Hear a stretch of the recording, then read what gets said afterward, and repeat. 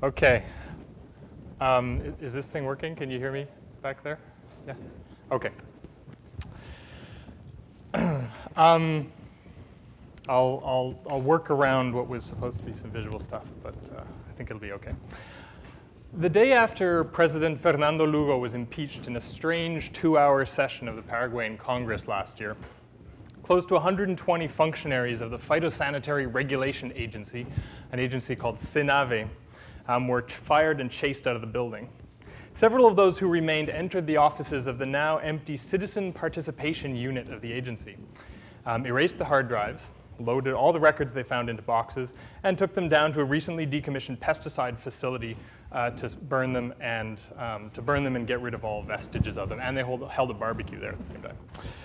The records included all the files from 2 principal projects of the unit: the analysis and collection of native seeds created on a shoestring by 2 underfunded agronomists, and the records of all the complaints received from peasant communities about pesticide drift and the visits that the unit made to these communities afterwards.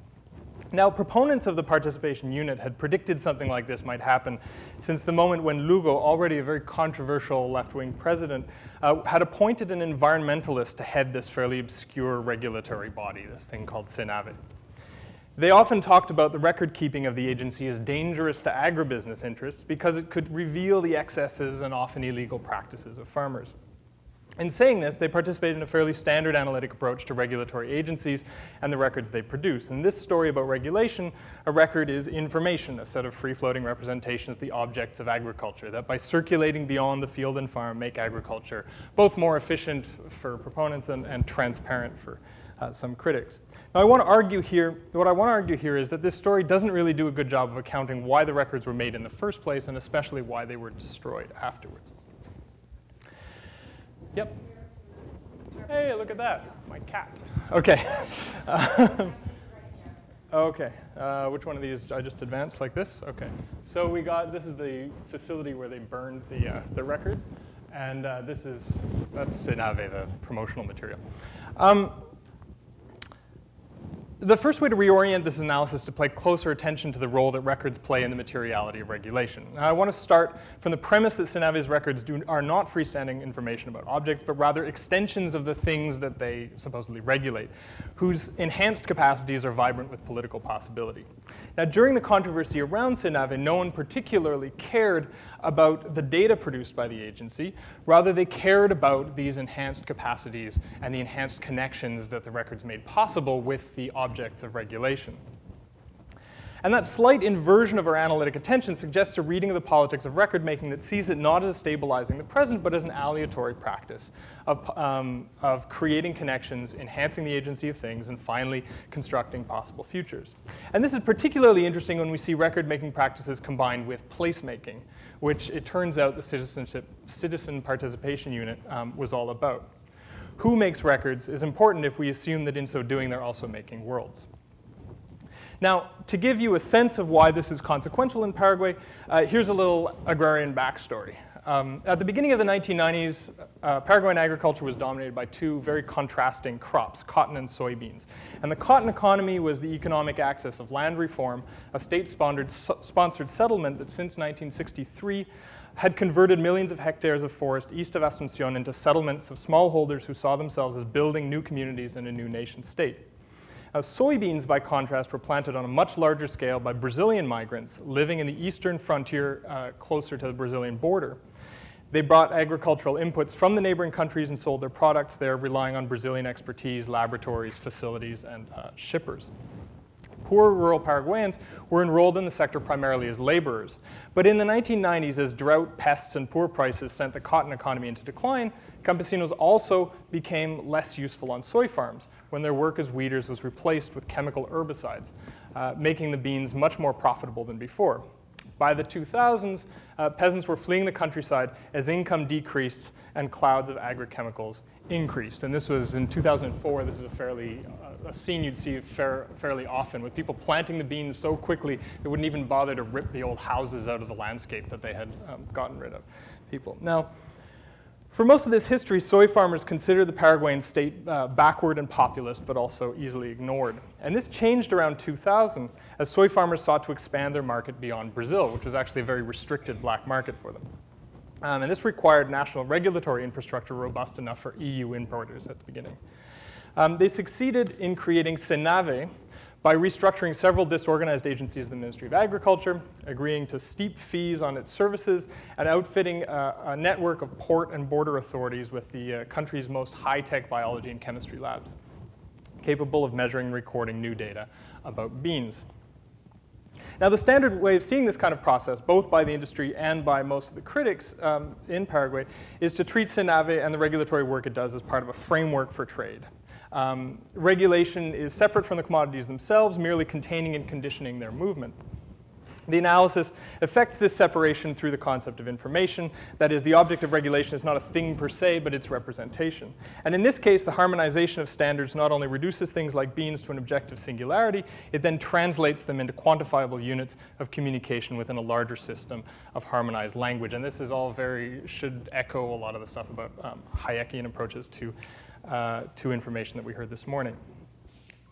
Now, regulators' self-description is closely mirrored by a critical literature that sees standards as a practice of disciplining through visibility. And yet neither of these descriptions captures what soy farmers were up to when they chose to lobby so hard and pay so much to create the agency to begin with. It was equipped to produce large quantities of data about agricultural production, but very little in the way of kind of aggregate representations of things. So it didn't make things transparent. There was no big reveal to be had here.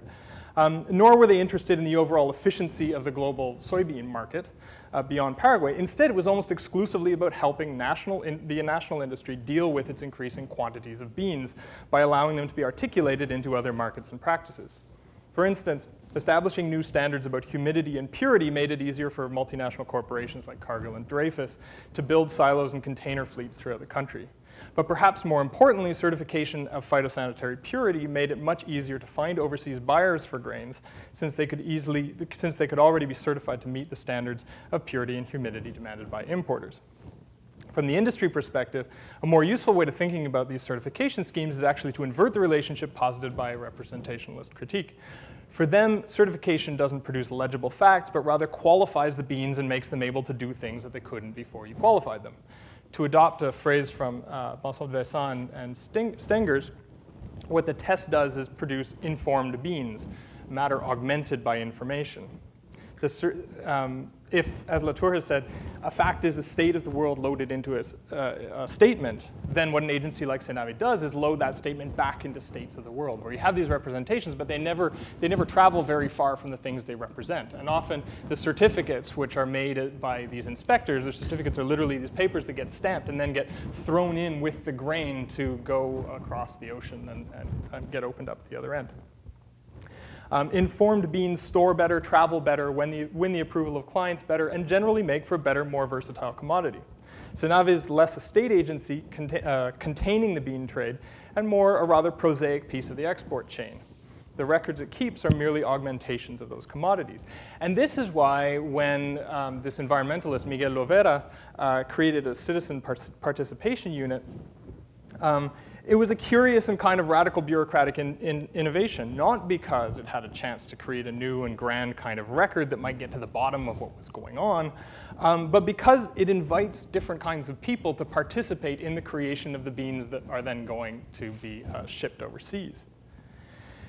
Now, I've been positioned for Paraguay for some time as a sympathizer with rural land struggles, and most of my good friends are campesinos who are vehemently anti-soy, and neither they nor I thought that this appointment would be of any consequence to them at all. If one hoped the SENAVE was going to engineer a big reveal, which is what everyone hoped, the actual tools that it used were rather bland.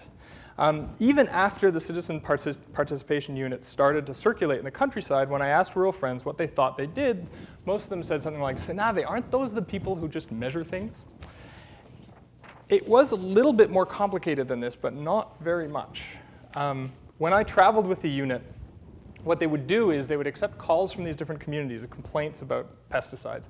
They'd arrange for a meeting to which they would then invariably show up late. Participation usually involved community members venting about respiratory and digestive problems, crop failures, homes made unlivable by noxious chemicals, and there were the other stories, the job loss, the broken health clinics and water systems, dispossession, murder, children dying and being born deformed, all this whole package of issues that would be vented for hours in these meetings. Agents from the participation unit would respond with sympathy, agreeing this was a kind of situation that was intolerable, and that St. Ave was there to end the impunity of soy farmers. But eventually, they would have to sort of draw the meetings to a close. This was a little bit awkward. They'd draw it to a close, and they'd admit that there was actually very little they could do, and that the soy farmers were, for the most part, acting legally. The only thing that most soy farmers, the only regulation that they seemed to break consistently was this very little regulatory article that stipulated that any field that touched someone else's property or public space needed to be flanked by a security buffer of dense vegetation at least 2 meters high and 5 meters thick. This is an example of a bad buffer, right? And this you see all over Paraguay. They're supposed to be 2 meters high, 5 meters thick, and they're all these little spindly things. And so since the farmers invariably broke this regulation, it became this thing that you could do with the unit to try to make people feel like you were responding to them. So they would ask a few community members to accompany them to the edges of soy fields where they would pull out their measuring tapes, measure off the requisite distances, and then plant makeshift stakes, usually with little white bags that they found in the gutters that they would tie as flags to the end of the sticks to mark off where the security buffer ought to be. Then they'd fill out non-compliance citations to deliver to the producers, who would grab the forms and throw them in the mud.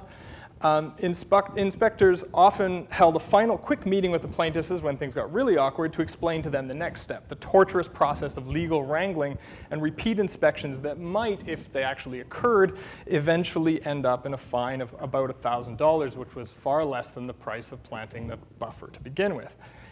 Everyone present understood that these tape measures and carbon copies were hardly adequate answers to the enormity of the sense of injustice they were feeling. They didn't translate the complaints into durable facts about life in the countryside, nor did they bring serious legal action to bear on the situation. But much to my surprise, this particular translation of the politics of suffering into apparently superficial recording of the width of buffers attracted renewed attention from both sides of the St. Ave conflict. For all their doubts, campesinos kept calling this participation unit back to their communities to the point that the St. Ave had to increase its staff considerably to meet the demand. And the soy lobby complained vociferously about it. And as I said, when they finally threw this guy out, one of the first things they did is go into the office and burn all the records. Now, I eventually changed my interpretation of the measuring ritual when I realized how much it resembled the work of surveyors I'd watched measuring out plots for settlers and land colonies several years earlier. This suggested a connection between St. Ave's records and a key part of Paraguay's last great populist nation-building project. Now, campesinos I know from across the land reform area fondly remember the visits of surveyors, even decades later, and there are communities that are named after the surveyors that came through. This is a really symbolically very important thing to people. Well into the 21st century, they continued to petition the state to measure their land, paid bribes to the surveyors, and enjoyed helping them, carrying the equipment around, stretching the measuring tapes. The relationships between campesinos and these surveyors was highly paternalistic and rife with corruption, but it was rarely a sham. Measurement produced a very specific kind of record, a government-issued occupancy permit that could be used to wave off police during the all-too-frequent raids against supposed squatters. It didn't always work, but sometimes it did, which meant that a campesino plot with a record of measurement was mildly less likely to be the target of eviction than one without such a record. The more one requested and carried out these measurements, in other words, the more solid people's rights became, and the more they believed that the state was something more than simply the police force of the rich. From one perspective, this recording the measurement of smallholder plots is analogous to the recording of soybean humidity by the St. Ave. One produces informed territory, and the other produces informed beans. Whether or not anything is produced that rises above the level rises to the level of abstract information is not as important as the augmented capacities of the things being measured themselves. And yet there's an important difference here, because land is never only a commodity, but also a key part of campesino world-making. In his well-known meditation on how people build the world around them, Tim Ingold relies on a similar analytic device to the one I've been using here to talk about certification. Ingold makes the differences between a house and a home, drawing on Heidegger. Where a house is a mere container for what can only be assumed to be human habitation, and a home is that which human inhabitants build around them in the process of dwelling. And one can extend this to the distinction between space and place and the distinction between land and settlement. The first is recorded as an abstraction, a commodifiable and quantifiable substance which serves as the container for the production of agrarian commodities.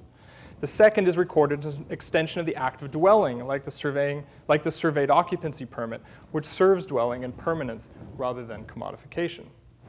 The records of the Citizen Participation Unit were perhaps unthreatening in legal and informational terms, but by bringing campesinos into the regulatory process and inviting them to participate in recording the details of land use, they mixed up the process of producing soybean commodities and campesino settlement making. First, there's a couple of ways in which this mix-up becomes threatening. First, the temporality of the state is reversed from that of soy farmers. The production of soybeans requires the state to seem like an already accomplished instrument, whereas campesinos always saw the state as something that they were building in the process of measuring things. Second, campesino settlements and the surveys that underwrote them were always antagonistic to rural elites. So often what campesinos would do in order to try to take more land is get a surveyor to come and survey the land of their rich landowners to see if there were bits of the property that weren't actually covered by their title. So by asking surveyors to check and update property records, campesino settlers ate at the edges of private property while enrolling the state to their cause. They did this legally, but also much to the irritation of the owners, they did it materially, as groups of campesinos would often, aiding the survey, would often feel empowered to jump the fence along with the surveyors, which they were not allowed to do, although the surveyors were, and help them measure and move surveying stakes. By 2008, a palpable shift had taken place, with many campesino organizations abandoning hope of expanding the frontier onto new land and instead trying to slow down the expansion of beans. And this is where SENAVE kind of comes into the breach, where you have the Land Reform Agency is no longer capable of finding new land, but SENAVE is one of those things that allows one to measure the landscape in such a way as to figure out where more solid barriers can be applied. What always angered soy farmers most about the practice was the presence of campesinos around the edges of their field, holding measuring tapes and stakes while the state functionary recorded numbers on a clipboard. It drove them crazy in the same way to find campesinos riding the elevators in SENAVE.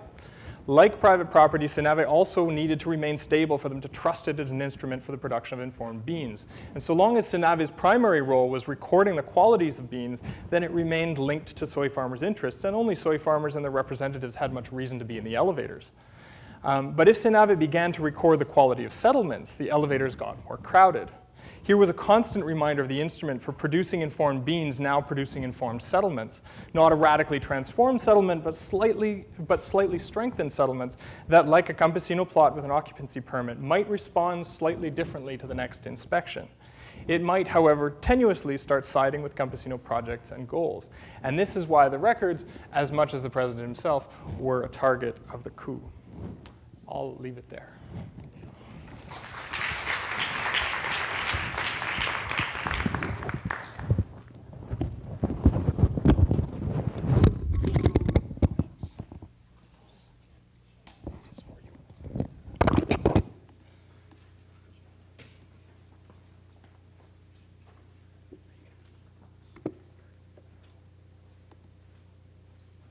Just see if we can get this. Are we going to go for the next one that's on the same? I don't ask. I'm waiting for directions from you. You So you tell me feels so what. powerful all of a sudden. Yeah. You want to go? All right, so we're going to hear now from Brenda from UBC Okanagan. Title of his talk, Replacing Place, Deconstructing the Epistemological Foundations of Indigeneity and Colonialism.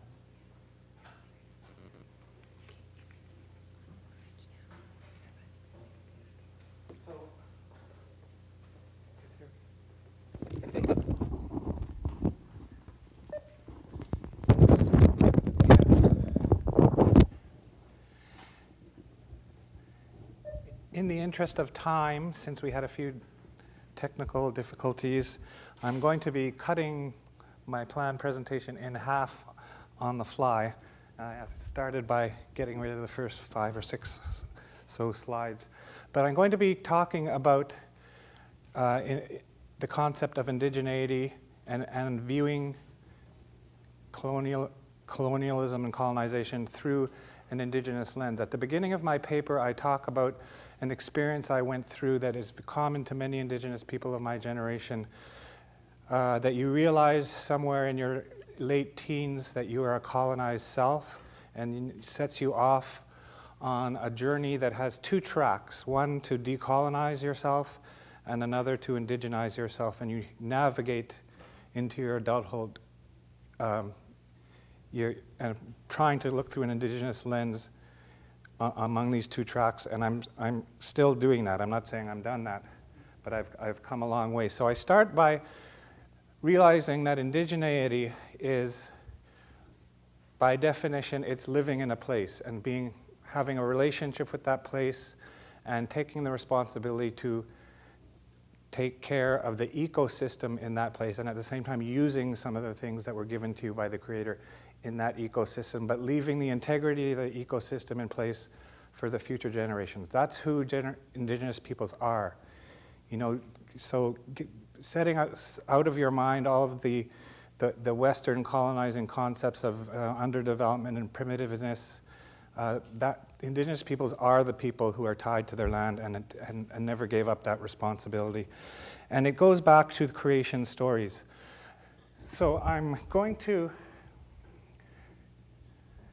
and by contrast, I should say before I go to the creation stories, colonization is in many respects the opposite of that. It is leaving the land of your ancestral lands and going to another place to try to colonize that place and to use the resources in that place to the point where they're depleted and then moving on to another place. That's a very basic definition that you can have of colonization if you view it through an Indigenous lens. So I'm going to share with you some parts of the creation stories and some prophecies from two different Indigenous nations, an Anishinaabe family of nations, which I am part of as an Inuit person, who are usually called Cree, and the Sealth people in the Okanagan, where I have been living for the past 2 decades and working with the Okanagan people and learning from them and being very glad to be a guest on their territory.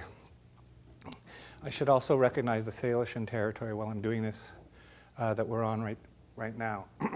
In the Anishinaabe creation story, Nanabuju, who is the original man, he's lowered down to earth by the Creator, and he goes around and part of his role is to go and check out the territory and see what it's like and see if it's a good place for people to live. And he talks to the animals and plants, and he names all the animals and plants. And he eventually ends up meeting his wife, and then he goes around looking for his father, and instead he finds his grandmother.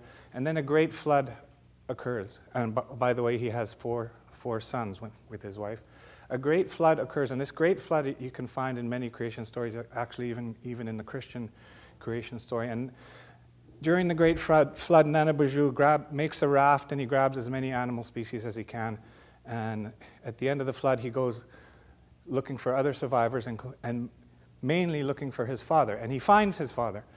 And then they have a conflict. The son and the father have a conflict. And in the end, the father ends up saying that he respects his son for challenging him in the conflict. And then Nanabuju notices that his father is partly in the earthly world and partly in the spirit world. He notices something about him. And at that time, his father says to him, "I know you're very curious, and if you have any questions, I'll tell you anything that you ask me." And that's the beginning of the original teachings in the Anishinaabe creation story. And there's another part of the creation story I'm going to hope to talk about later if I get time. Now, in the Sealth creation story, as told by Harry Robertson and documented by Wendy Wickwire in the book Write It on Your Heart, Harry says,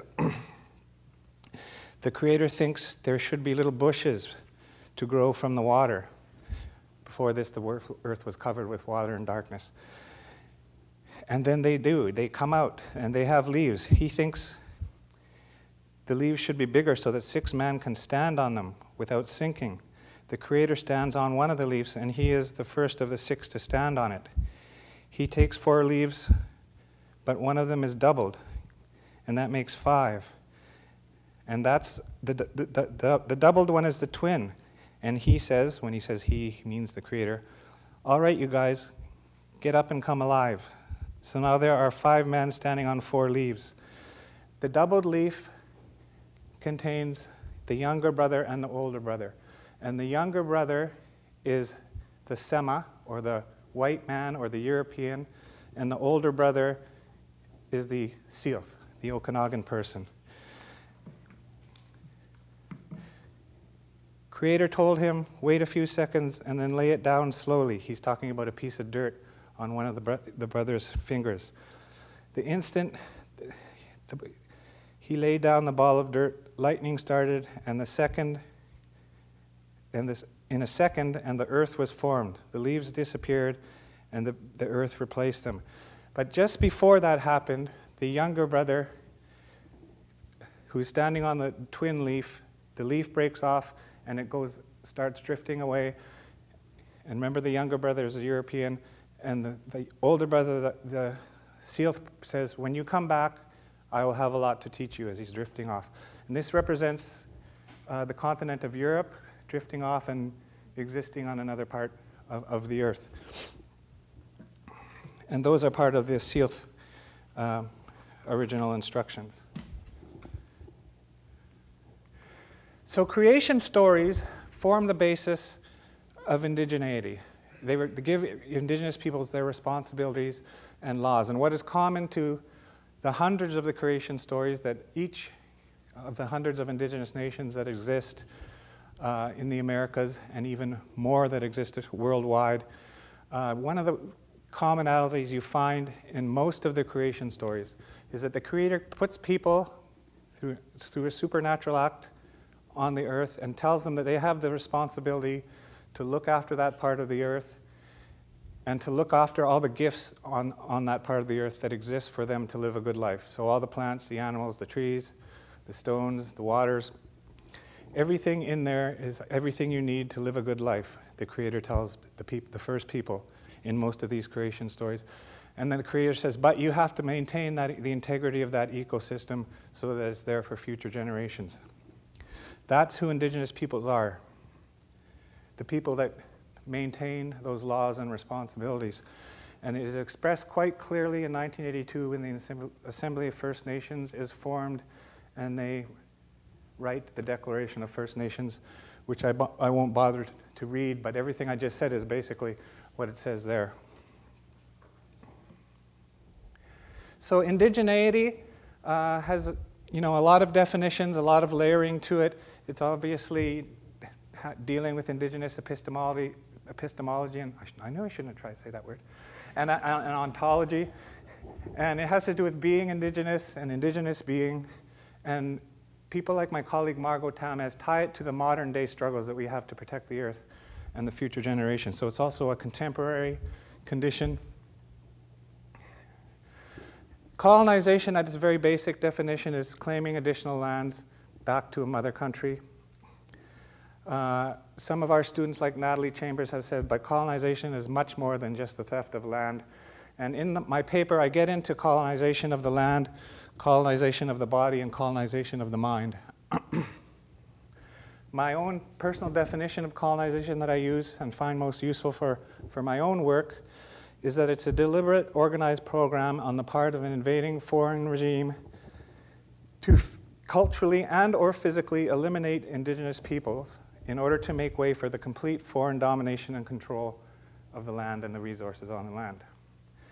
This can only be achieved by doing three things: debasing and delegitimizing the pre-existing institutions, indigenous laws and traditional knowledge, replacing them with foreign institutions, Western laws and knowledge, and subjugating indigenous peoples to those foreign institutions. That's the only way it can be done.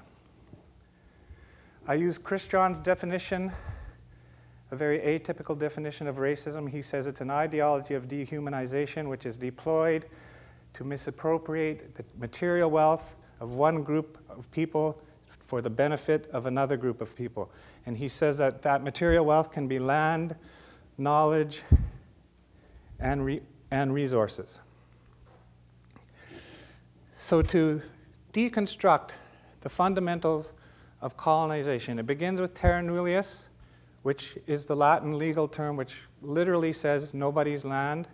So European Christian people give themselves the right to take over indigenous lands because the indigenous peoples aren't human beings, in other words. And that is literally what they said back in the 16th century. And then what follows from terra nullius is the doctrine of discovery. Since they're not human beings, the Christians have the right to take over the land, and they're discovering it because the people who are there are not human beings.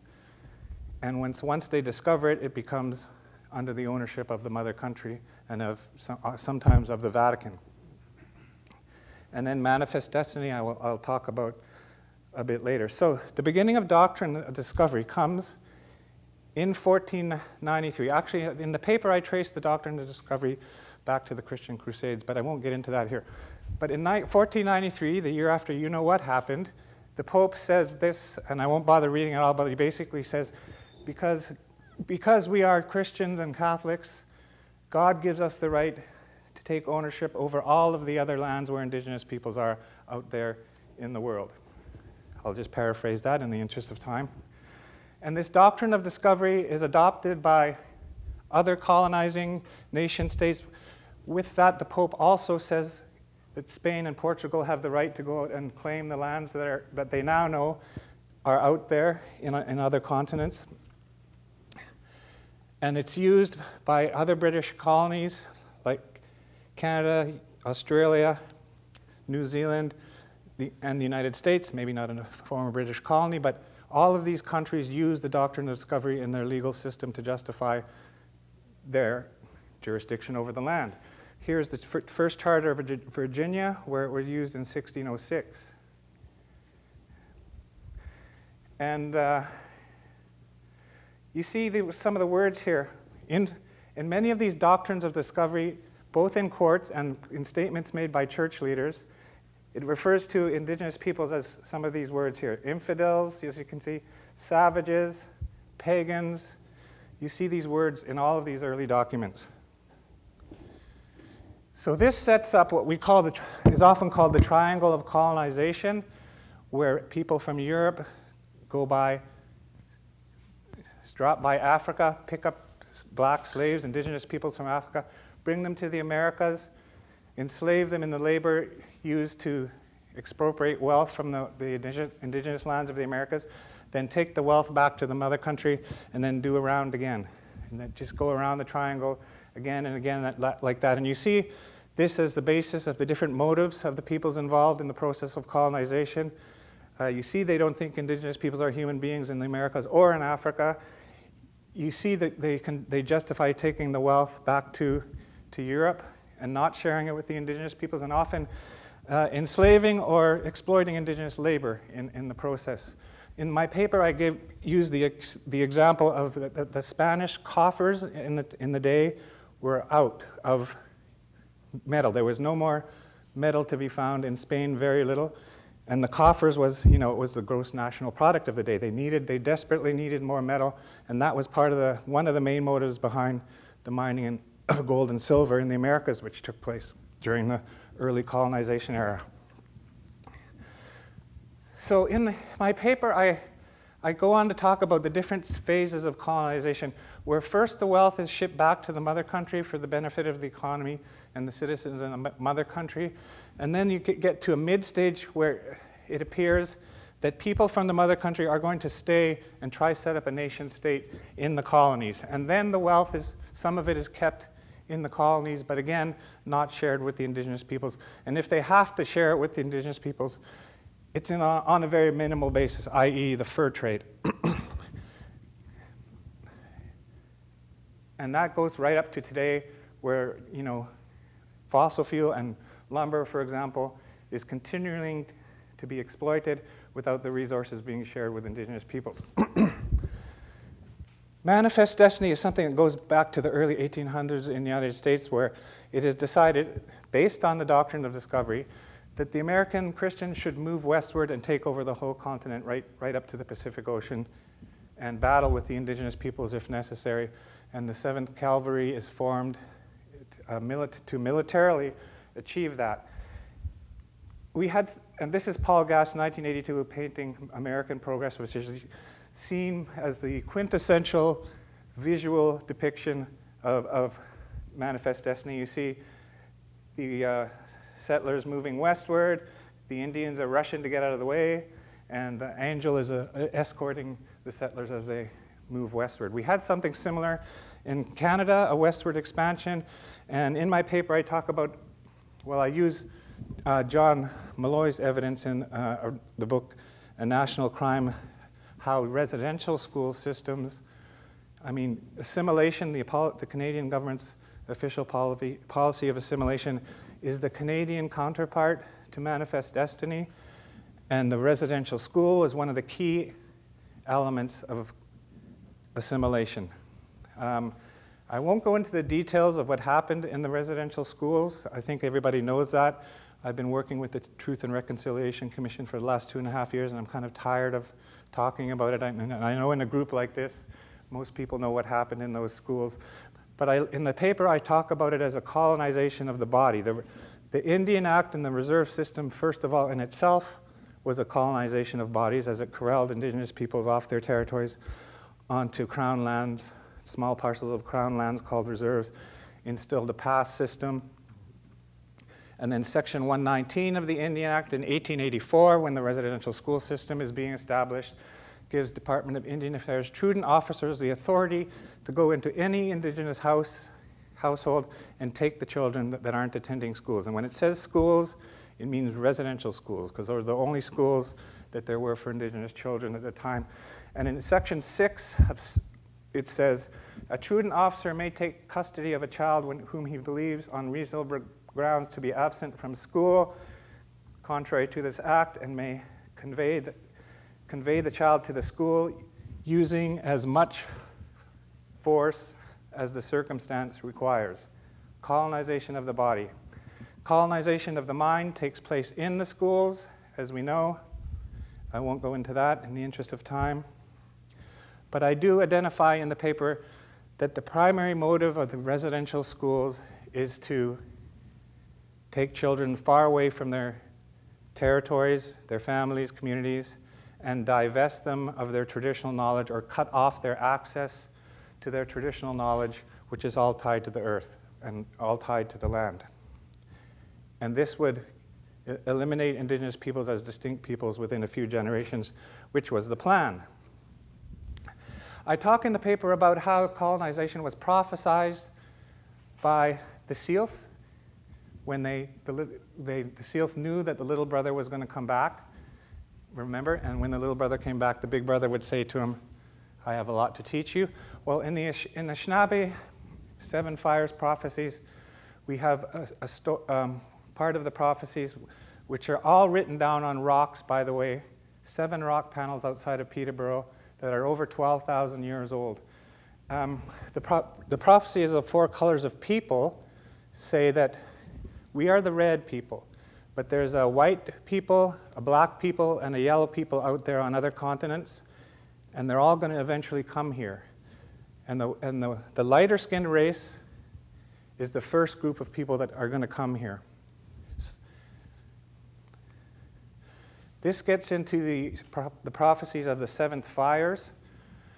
In the first fire is also part of the creation story. The Creator makes the people and gives the people a shell.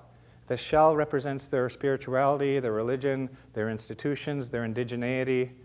And at that time, the original instructions and laws are given to live in the ecosystem and look after it. And the shell represents that.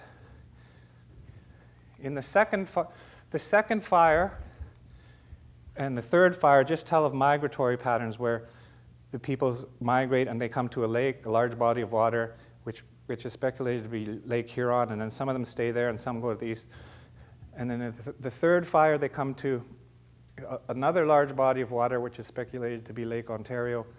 And in the prophecy says they'll come to this body of water where food grows on water, and that's referring to the wild rice that used to grow on Lake Ontario and is one of the sacred foods of the Anishinaabe peoples.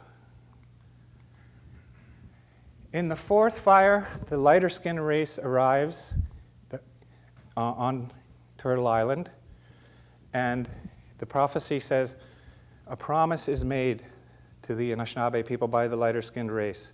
And depending on how things occur, the circumstances go, it could go a good way or a bad way for the Anishinaabe people. And by the way, I'm giving you the short and extremely annotated version of this. The Anishinaabe elder, Jim Dumont, when he's asked to tell the prophecy of 7 fires, says, do you want the 3-hour version or the 9-hour version or something in between there? I'm giving you the 5-minute version. In the 5th fire, the people, the Anishinaabe people, start to become dominated by the lighter-skinned people who came from another continent. And they almost lose the shell. In the sixth fire, the Anishinaabe people realize that the promise was false, and they begin to go back to the shell. And in the seventh fire, the people are on the way going back to taking their shell back. The Anishinaabe elders say, we are in the seventh fire right now. But you can see how these prophecies, which are more than 12,000 years old, forecast the period of colonization. How am I for time? Okay, I have this chart that I made contrasting the different worldviews, Indigenous and Western, on a number of issues. Maybe I'll just cover a few of them, the first ones that have to do with land. So on land tenure, Indigenous peoples have a custodianship. I know we often say we own the land, but we don't really mean it. It's a political statement that we make sometimes, but really it's a custodianship relationship that we have to land, given in the original instructions. The Western people have a complete ownership, real estate, fee simple concept of land tenure. Land use for Indigenous peoples, it's for sustenance. For Western peoples, it's for profit. The resources are gifts from the Creator to Indigenous peoples. They're commodities to exploit by Western peoples. Resource use in the Indigenous worldview is sustainable development. In the Western worldview is unrestricted exploitation and then moving on to another part of the land where that might have some more of those resources. Wealth and capital is to be shared in most Indigenous societies. It's to be accumulated in Western societies, and the ones who accumulate the most are the ones that hold the highest social status, that everybody wants to be like, and that is why, for one of the main reasons that the Indian Act outlawed the potlatch in 1948, which began the culture ban period in the country where Indigenous culture was actually illegal under the Indian Act.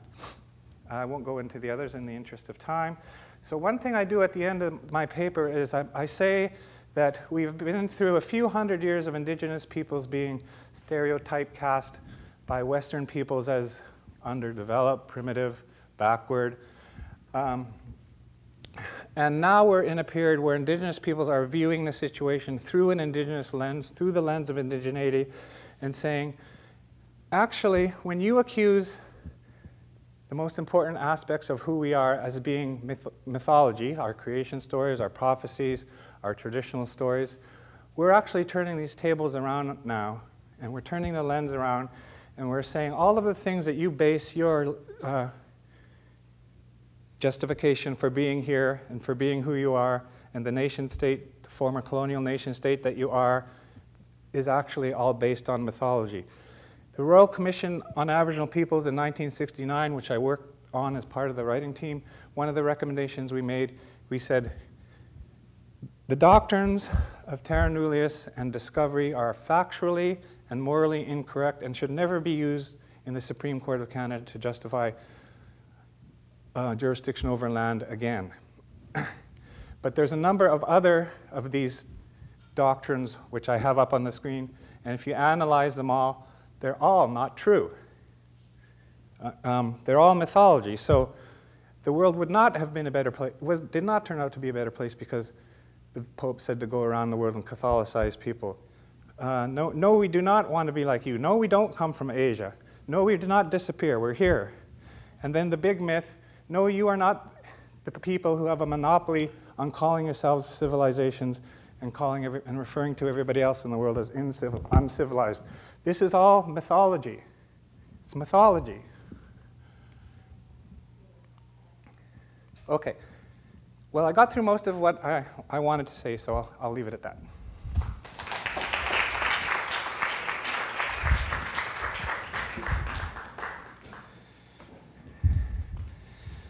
Sorry.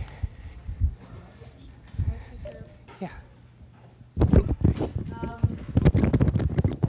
Sorry, I have to apologize. It was my computer that was actually so cranky and taking so long to get up. I mean, hopefully we might be able to get something, but I'm just going to start. I'm going to try to make this very short so we'll have some time for discussion. What I was going to start showing you were images that were done from friends of ours from the Gulf Restoration Network after Hurricane Isaac last year. And I was going to start with the email we had from the cinematographer that I had worked with last year in Louisiana, and I'll just read you what he wrote. Bourras, Boothville, Cocodrie, Port Fourchon, Chauvin, all underwater. These were small towns on the coast of South Louisiana where we'd interviewed fisherwomen, shrimpers, and oystermen, cleanup crew, and community activists who'd had their lives devastated by the Deepwater Horizon disaster. Now Hurricane Isaac had flooded large stretches of South Louisiana, and our friends' boats and houses were once again hit with a ferocious storm surge and inundated, an aqueous reminder of the horror of Hurricane Katrina, and proving, as if by some twisted cosmic joke, that ill fate runs in three. For the surge also carried more recent incarnations of disaster. Yeah, if we can get that to play, that would be fantastic. All along the coast of Louisiana, Alabama, and Mississippi, a dark return of the repressed, rebutting the inane optimism of state and federal authorities, not to mention the slick $150 million advertising campaign launched by BP, which claimed that the Gulf was back, the seafood safe, and the oil dispersed. These are images, great, of oil sheen and tar mats at the coast of Baie Baptiste near Bayou du Lac, a region that had been in the epicenter of the Deepwater Horizon disaster. I wanted to show you these because these oily remainders, indelible and indestructible, and people are still incidentally finding oil mats all along the coast of Alabama, Mississippi, and Louisiana, seem to me to perfectly mark the accumulating detritus and uniquely palpable record of our petro-modernity, not to mention their role as harbingers of a certain kind of future, where the return recurs in the catastrophic form of climate change and environmental devastation. When Lisa and Andrea invited me to the conference, I have to admit I was a bit taken aback. I'm not an anthropologist, I'm a documentary filmmaker.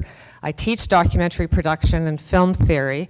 And what I'm hoping to do eventually is to show you a little bit of the project that I've been working on called Offshore, which is a multi-year interactive web documentary about offshore oil, which begins with personal stories from shrimpers and local residents in Louisiana, and then is traveling to Alaska, Brazil, Ghana, and Russia. And we're working with local filmmakers in each of these areas to gather these stories. So it's really kind of telling the story of this proliferating oil frontier, but from the perspective of local residents and activists in each of these areas. So in any case, the more I thought about it, the more I thought that actually the trace and the record are key to understanding the long-term legacy of the Deepwater Horizon, and it just seemed in a very interesting kind of way. And here I'm referring not only to the designation of liability, the crucial question taken up by the ongoing civil and criminal court cases, but to the way in which public narratives that emerge to consolidate the larger social and political, if not symbolic, meaning of the event itself, narratives with very different senses of temporality and closure, appropriate, repress, or foreground these traces. And we might begin then to think about these differences by asking whose voices are being heard, how do the complex material traces of this event, how are they entered into the public record? How can the collective amnesia that currently seems to surround the event 3 years after the explosion be disrupted by reminders of the resistant indestructibility of the trace? For it's now clear that despite the 2 million gallons of Corexit, the notorious dispersant that BP sprayed or injected into the Gulf, in an effort to disperse the material evidence of the spill and hence their legal liability, the residues of the disaster remain not only in tar balls and tar mats, which hopefully you saw a bit of, but in the bloodstreams and lungs of cleanup crew, local fisher people and coastal residents, in the gills of shrimp. Let me just see if I can get this on. So I keep in the carcasses of dead sea turtles, oysters, and dolphins. And I think, what's really interesting, and just thinking from the plenary this morning, about data and the public record in relationship to the Deepwater Horizon, because the Deepwater Horizon unleashed a plethora of data. I mean, there's a huge data stream that began very shortly after the event and that continues. And this is in many different multiple forms, which include anecdotal stories. There's a number of social media sites that were set up by activists in the Gulf Restoration Network for one of them, BP death photos, another, where local residents went out and continued to document the deaths of marine animals all through the crisis and continues to this day. But the anecdotal isn't the only thing. Part of the settlement with BP was that it had to fund long-term studies of the effects of the Deepwater Horizon disaster. And there's current studies that are going on that are looking at everything from mass spectral analysis of organic aerosol to the effect on marine mammals, plankton, and the Achilles fish, to the health of wetland grasses and the effect of the explosion, oil, and dispersant on the insect population.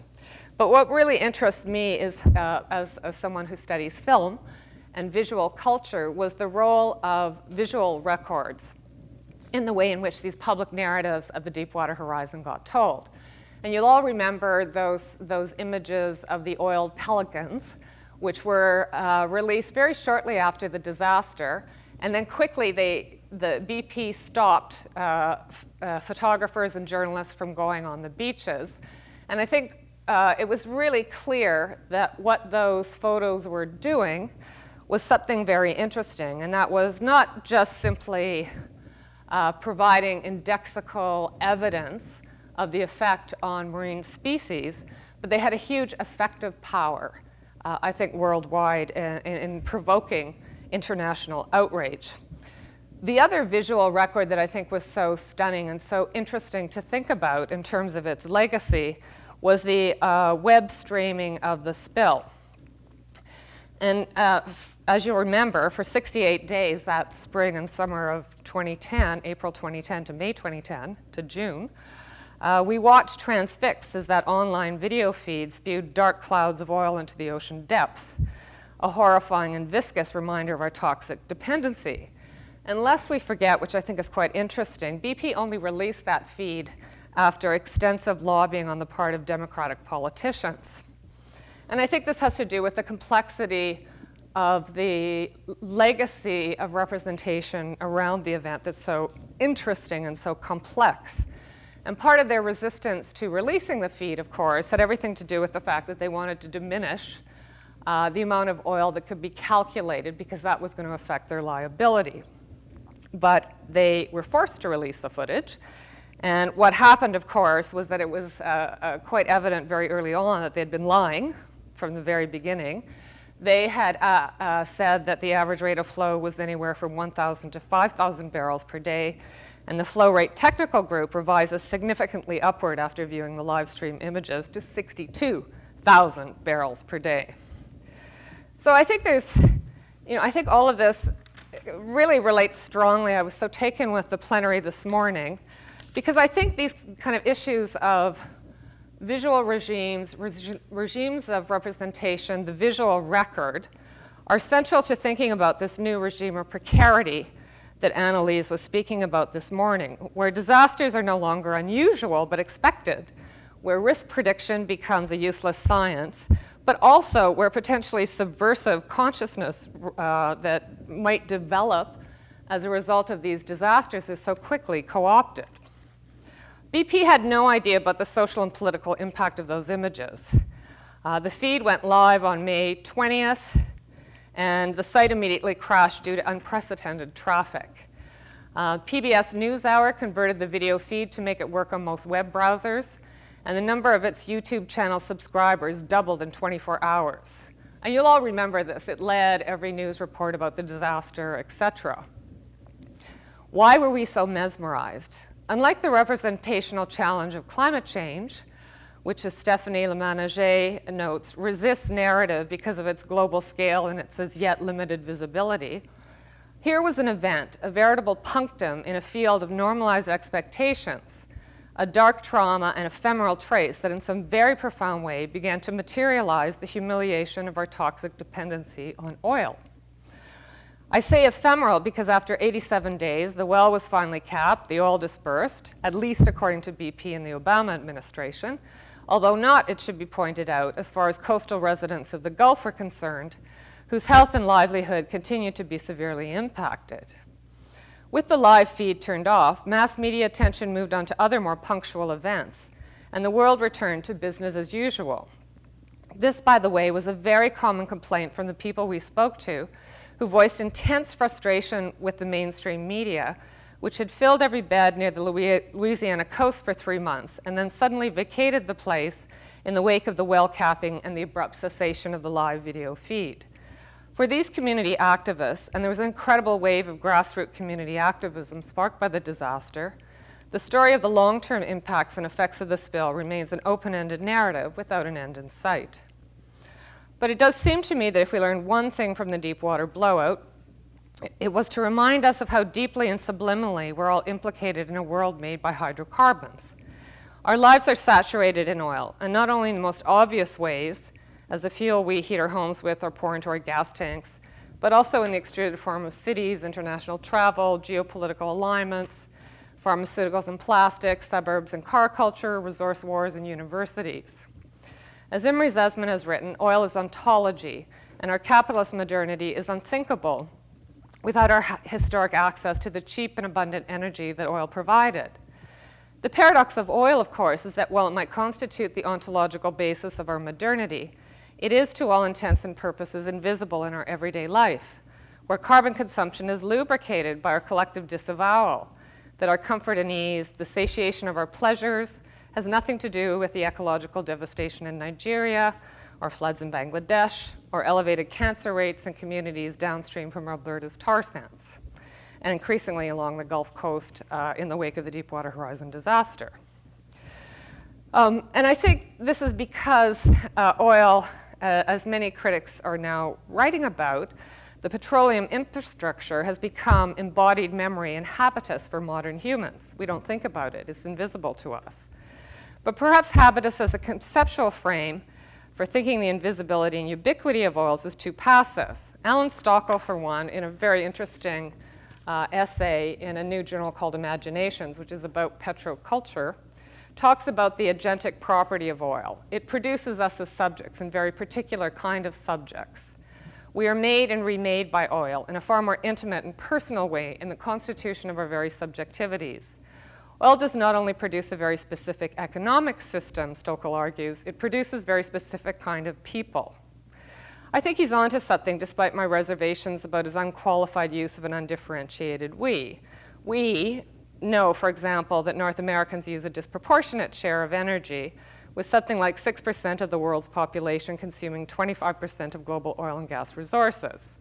We know, and yet we do nothing. Our thrall to the energy slaves of oil lulls us into a false sense of security that our current rates of consumption will remain unabated into the future, and that our petromodernity somehow transcends history.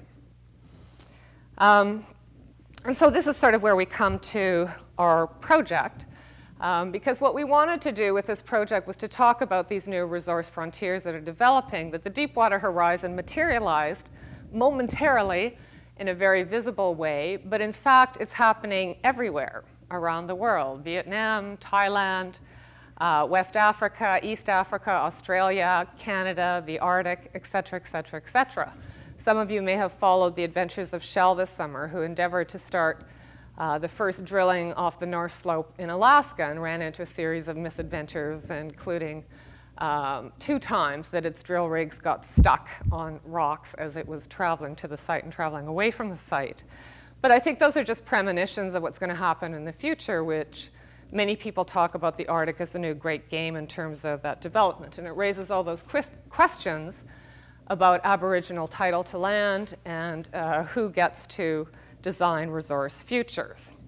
So I don't know if we have the website.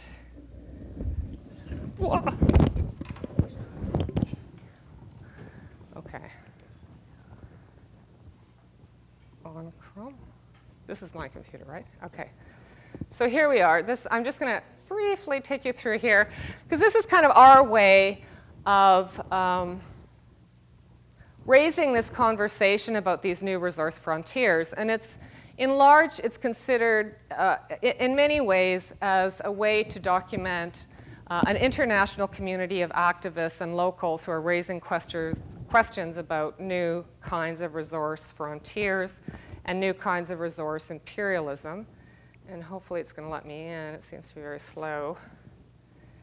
But one of the things that we were very interested in, too, was how the whole narrative around resource extraction and oil has really changed from the 90s, when you had a lot of people talking about peak oil, that we were actually going to run out of oil, and if we were ever going to enter into any kind of energy transition, we would do so because of scarcity, which was something we rarely talk about within the context of modernity. But peak oil, that whole discourse is now largely discredited because of this huge and immense proliferation of non-conventional oil. And we heard some of the panels this morning were talking about the tar sands. That's one example. Fracking is another. But offshore, I think, just raises all of these questions, because I think what fascinated us about the Deepwater Horizon disaster, I don't know, I think we're not on the web. Is that possible? Because it just bumped us off. Was that it's invisible. We don't see it. There is no visible record. And when you try to do documentaries about it, of course, oil companies shut you down and you're not allowed to go there. Most of the drilling is happening 250, 200 miles offshore. We don't know about it unless there is a disaster. And I think that's the interesting thing about the Deepwater Horizon, is that it made this kind of punctual impact, even though we know that spills and oil disasters are happening all the time. And in fact, you see this movement in places like Nigeria, where oil has been contested on the ground by local militants. And oil companies now are progressively moving offshore because they feel they can be exempt from that kind of embodied contestation. So what we're trying to do then is make oil palpable and material by giving you a simulated experience of it through our interactive website, where you actually fly out to an oil rig, you land, and then you're able to kind of move through this labyrinth of an oil rig, and you'll run into various documentary encounters with local subjects. So I don't know if we're going to be able to show you this, but if we can't, and I should probably just end because we may be running out of time again, maybe I'll just end there and we can open it to discussion. If people want the website, I can send you the website. It's in preview mode right now, but it will be up and running within the next couple of months.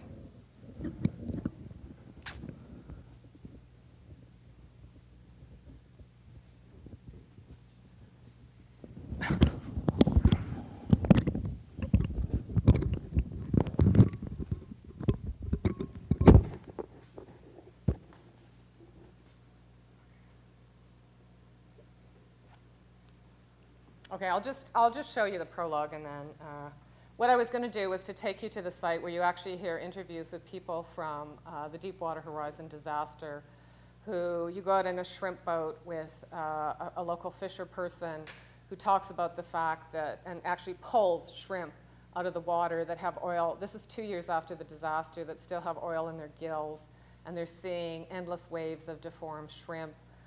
We go out with an oyster person who talks about the fact that there's no juvenile oysters. This is 2 years after the disaster, and nothing has changed in the last year. You'll also meet people who talk about the toxic poisoning. Many of the local fishermen work for the Vessel of Opportunity program, where they were encouraged by BP. There was no fishing to be had, so they took these jobs going out, spotting the oil. They didn't clean up the oil, but they were spotting the oil, and they would spot the oil, call back into headquarters, and planes with dispersants would spray them and spray around them where the oil had been. They're all now extremely sick. In fact, there's a huge public health crisis that's developing in Louisiana because of the high levels of benzene and other carcinogenic material that is in the bloodstream of local residents and local fishermen and people who'd been on the cleanup crews.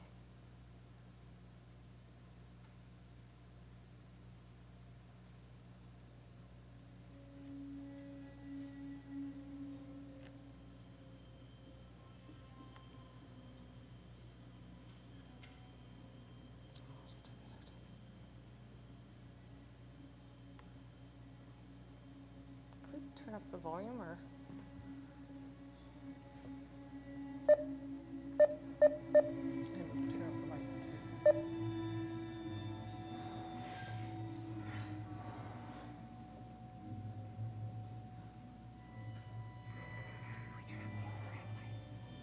These lights.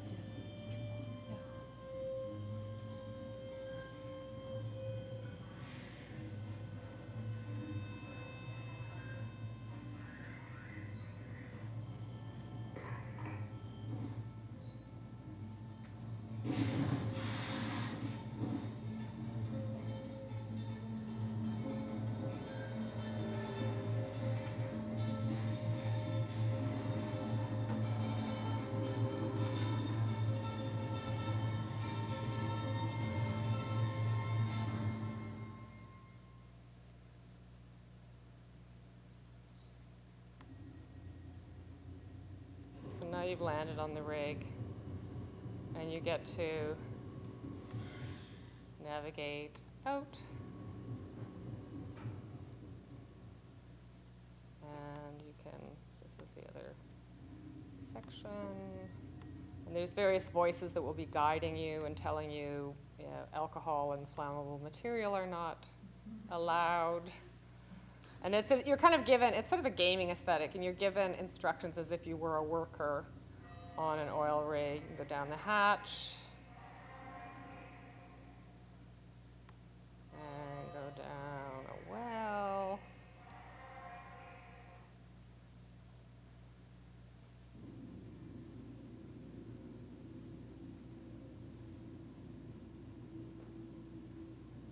And then I don't know if I have time to play you. Okay, so we'll just turn the lights on now. And turn the volume. Thank you.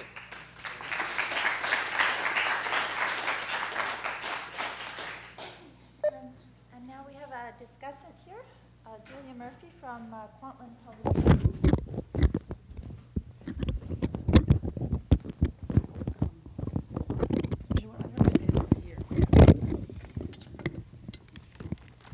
So Lisa, how long should I talk for?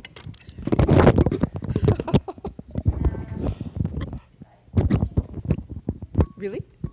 Well, we're going to coffee break now, Oh, okay. so, yeah. Okay. But, sure. I do, we want some discussion too, right? Well, I mean, 2 minutes before. okay, So, 10 to 15 minutes, then we're going to ask questions. okay. Let's, no, I don't want it up on the screen. Okay. Excellent. Thank you, panelists, for your wonderful, challenging, and intriguing papers, and for the intellectually stimulating task of trying to see the interconnections and contrasts and similarities and differences between them. Thank you for the privilege to talk about these papers and to provoke us to, and how they provoke us all to consider processes of placemaking and the record in new ways. It's extraordinary, I think, and I don't think you mentioned this, Lisa, that the session brought together, I mean, it's obvious, but a filmmaker, an Indigenous scholar, and an anthropologist. So, so the description for the session highlighted the, and I quote here, the mobilization and trajectory of diverse records in creating and representing specific kinds of places, as well as, quoting again, emerging perspectives on the intercalation of records and the environment as sources of subjugation and protest in ongoing struggles over land and land use. So that was the overarching framework that the speakers and I were presented with, and obviously each took a very different perspective. So I'd just like to make a few comments about each paper, and then sort of playing with those themes as they were set up, and then I have some questions for the speakers, which they can decide to address or not to address in this forum. Maybe they'd rather hear from the audience, but so let me see. So in Gregory's paper, he reminded us that the oral traditions of the First Nations are an enduring record, not only of relationships of people and places, but also of the moral authority of ancestors and the moral obligations or means of right living in those places. So I'm just going to refer to some different notes here. You'll bear with me. So I really like, you had this beautiful little quote at the beginning of your paper from Jeanette Armstrong. Do you mind if I read part of it? So there's this concept, tmulash,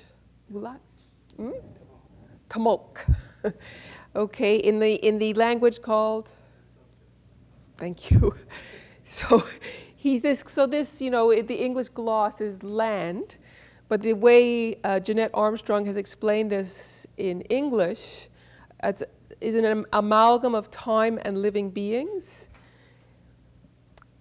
The idea is sort of like this exact place with the concept of it being braided. It means something like this exact place in the braided spiral of time and living beings. So that certainly gives us something to think with and to appreciate it for its beauty. As I think I just mentioned, I was also very struck in reading the paper by the creation stories, by the two creation stories, because they both contain this element, or one of the elements that they both contain was somebody giving knowledge to somebody else, very important knowledge through oral dialogue. So the creation myth itself is a record of another kind of knowledge being transmitted orally. So I thought it was they're both really, that was significant about both these myths, and you know, it emphasizes the importance of oral tradition as a means of transmission of record through time across place. And then I had, as someone who's looked into the history of Latin America as a sideline, I was just, this is a question, Gregory. So the history of colonization, you draw in broad brushstrokes, and I understand the value of doing that. I was just wondering, you know, what might also be the value of a more detailed discussion of the particular colonial histories of different parts of the world and interactions with different indigenous peoples, as opposed to the notion that colonialism is best understood as, you know, through sameness across time and across continents. So that's just a question I have as someone who's looked at the history of Latin America. And the final question, so you mentioned the seventh fire as the last time period described in the Anishinaabe narrative of the seven fires. So what kinds of record making and place making correspond to the time of the seventh fire? So that's a question for thinking. Okay. And then to return to Kregg's interesting paper about Paraguay. And I got distracted. I got distracted from his argument, and I will return to it and hopefully do it justice. But perhaps as a result of my own ethnographic research with Mexican campesinos, I was distracted by the dramatic elements or the performative aspects of placemaking. So your emphasis was slightly different, Kregg, in terms of looking at information and regulation and trying to interpret that and understand how it works. But the first dramatic moment, your paper starts with this incineration of all these documents, which is very, I just thought as an image, it was a conflagration of record. And I actually wrote in my notes, who were the performers and who were the audience, and did they have a party afterwards? So, because it wasn't in his paper. He didn't tell us that they had a barbecue afterwards. So I was like, yes, there are, these are, I don't know, that the full drama is also very interesting. And the theater, I made a note here, but the theater of borders, right? So you described in your paper the way the campesinos would come, and And the surveyors would be, or no, these are people from Senave, as distinguished from surveyors, although they're surveying these borders.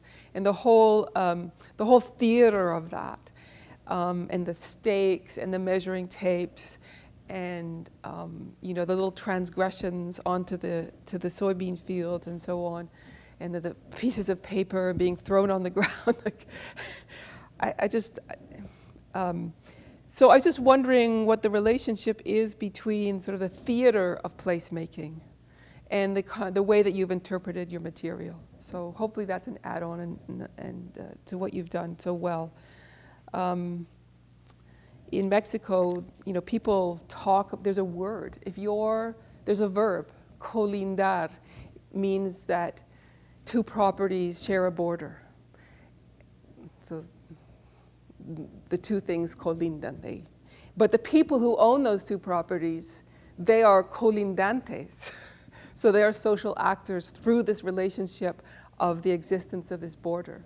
And there's even a hand motion. So you can say, oh, you have a conversation, you're talking about my colindante. So you refer to this kind of brushing up. So that was one direction. I don't know if you're interested in exploring, but that really struck me from your paper. Maybe you've done it elsewhere.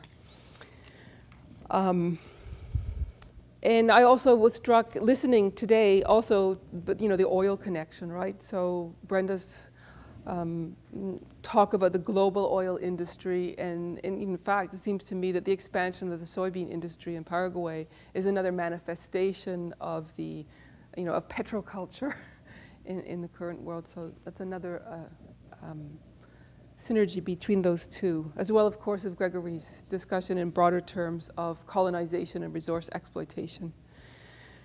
Brenda.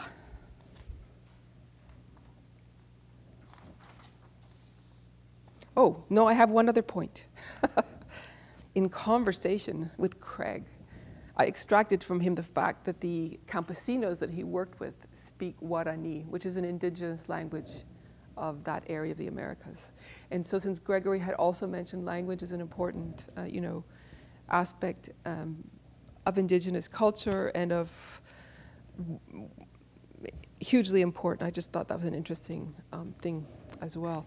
So Brenda, I have one question, which I will find right here. So you've created a new kind, in your offshore website, you've created a new kind of virtual place that seems to serve as a record or want to have record-keeping functions of particular people and places as they articulate experiences of extreme oil and intervene in the public record with protests and records of their own displacements and contamination and so on. So I'm just wondering about placeness and place-making in this as a political project. So this website it's dispersed, it's not territorialized. And how does that play into, with or against a global, hold on a sec. Is there a tension in the political project of asserting in placeness? It seems that the local organizations in Nigeria and in the Gulf and so on are making, assertions about their relationship to a place, right? And their attempts to make a living in that place. And the website is, a digitized, deterritorialized global space. And I'm just wondering if you had any thoughts or comments about that tension between the use of that kind of digital space for talking about concrete, lived-in space, relationship with people and nature and environment and so on. So those are my thoughts and comments. Thank you very much. Okay.